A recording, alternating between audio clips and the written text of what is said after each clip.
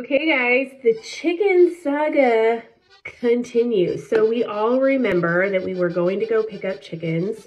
It actually took a couple more days because they didn't come in when we thought they were going to come in. So anyways, we got the cutest. They're called blue Cochin chickens, and they are so cute. Girl told me like, hey, sometimes these chickens get poop stuck in their butt. And I'm like, excuse me? What? And she goes, and when that happens, she goes, you gotta help it out. You gotta get the poop out. I'm like, okay, that's not gonna happen. Yeah, it happened.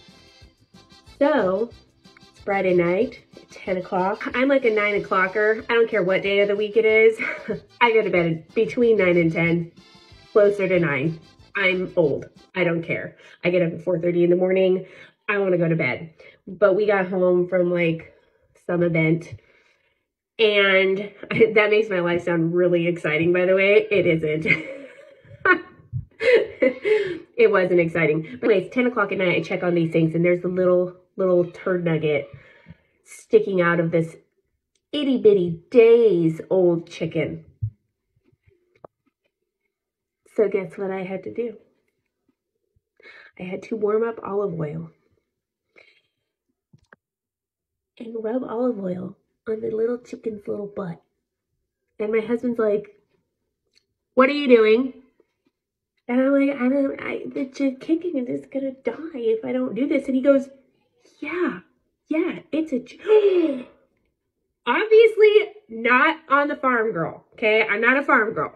So upset that he would even suggest that we let this little chicken die. And you know what, you guys? That baby chick is still alive, thanks to me. So if you are thinking of becoming a chick mom, because hello, who doesn't want chicks? I would first think about the fact that maybe you do not want to be, pulling poop at 10 o'clock at night out of a chick's butt as you rub olive oil on it, because it happens. I don't know, they just, and yeah, they die. But if you can handle all that, you go be your bad chick mom self, because these things are cute and floofy and fluffy. And I'm literally going with floofy and fluffy. Like those are the names that have been sticking since before I even met them. So help me out here if you guys have chicken names, okay? Samson, and I hope you guys have the best day.